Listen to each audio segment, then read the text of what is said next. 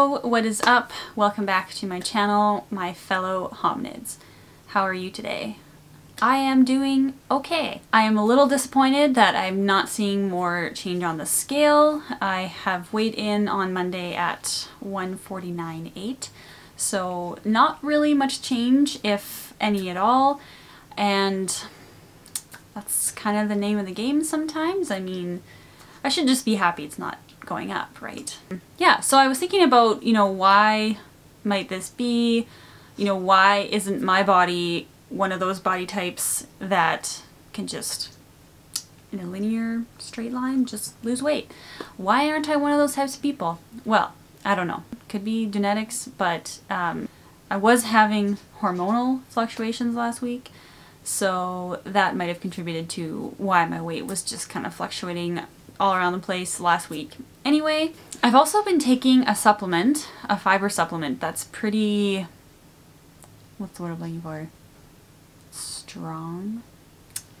And yeah, my body hasn't sat very well with it yet, so I don't know if that's contributing to any of this. Another thing is I did overeat a bit last week. I say a bit because according to my logging, I didn't eat back a full 3,500 calories worth, so I should have technically lost something. I've lost about half a pound according to the math, but when is the math ever kind to us?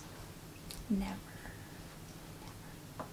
What I have decided to do as well, because I found myself so hungry last week, it was so hard to control my cravings, it was so hard to just ignore how hungry I was late in the evening. So I have decided to up my calories already, but this sort of phase is me figuring out what works for my body. I want to figure out the caloric intake I can eat at to lose weight while being able to exercise at the rate that I do, which is relatively high. I do like to do a lot of cardio, I do weights.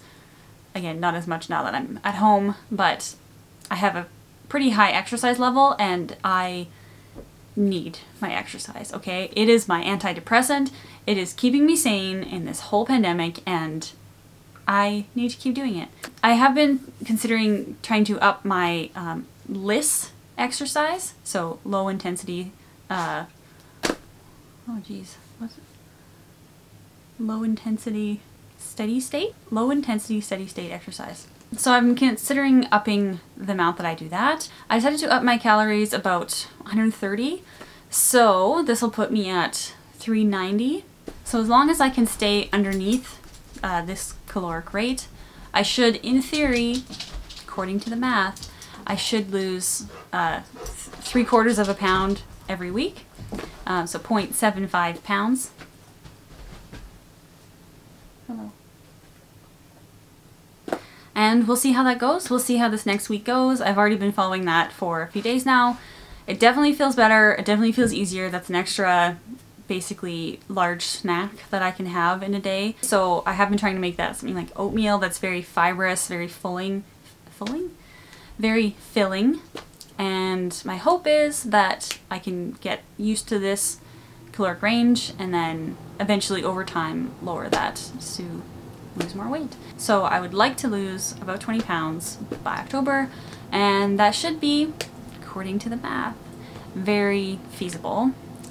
Even at, I think, even half a pound a week, that's possible. So we'll see.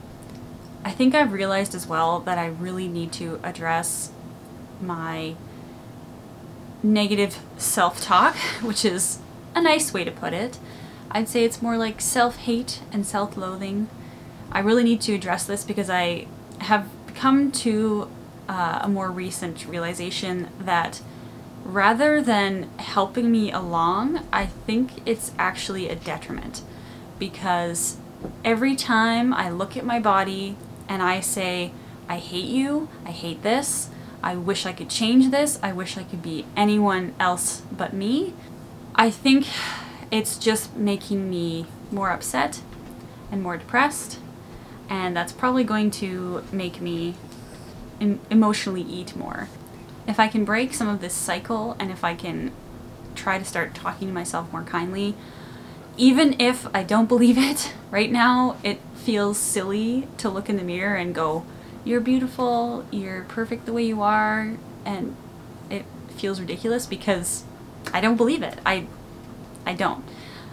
And it's sad, but it's true. So I'm going to try to work on that more as well. I'm thinking of getting a journal, and if I do have any emotional eating episodes, then I'll enter that in the journal, try to figure out why I'm connecting these foods to emotional eating. Yeah, I mean, I think I'm also a boredom eater. That might be tied into emotional eating. I don't really know. But again, I don't think I have a binge eating issue because it's never uncontrolled. It's just that I crave things more when I'm upset, or even when I'm happy. So yeah. Thank you for watching. Hope you have a great day, and I'll see you next week. Say bye, Archie.